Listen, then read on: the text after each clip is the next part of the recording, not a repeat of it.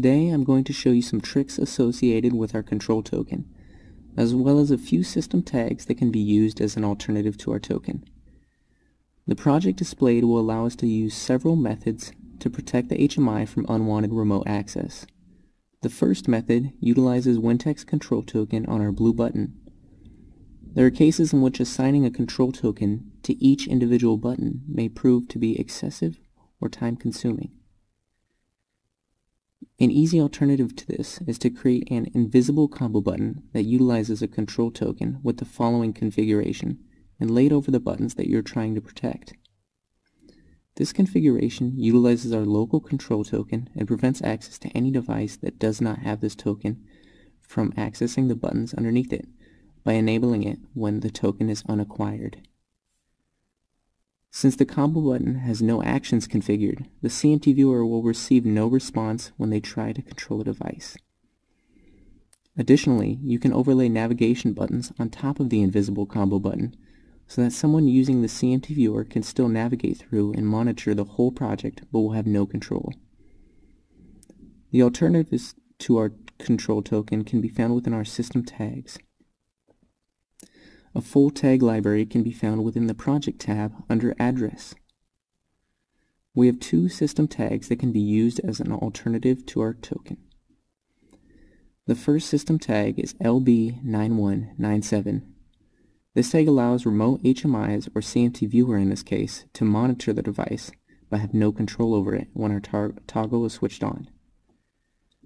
This is an excellent, easy alternative to eliminating remote control over the HMI.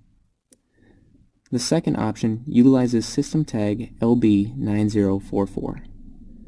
This tag is more restrictive in the sense that enabling this tag disables remote control and visibility, as well as Easy Watch and Ethernet pass-through.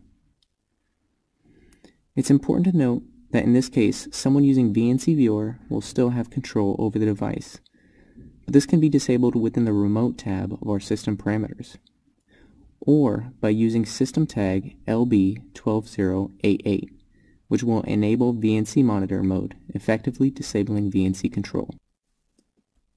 Now let's look at these limitations using VNC and CMT viewer.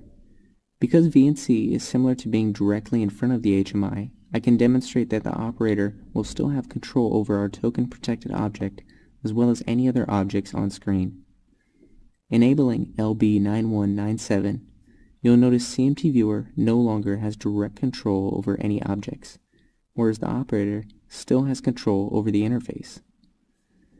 LB9044 appears to accomplish the same task, but upon switching windows, you will notice we no longer have visibility over certain objects.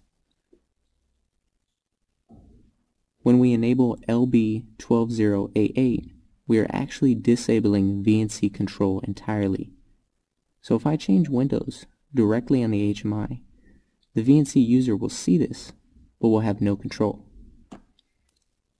Our invisible token overlay is always there, so there is no need to enable it. It will automatically enable for the CMT viewer, disabling their control.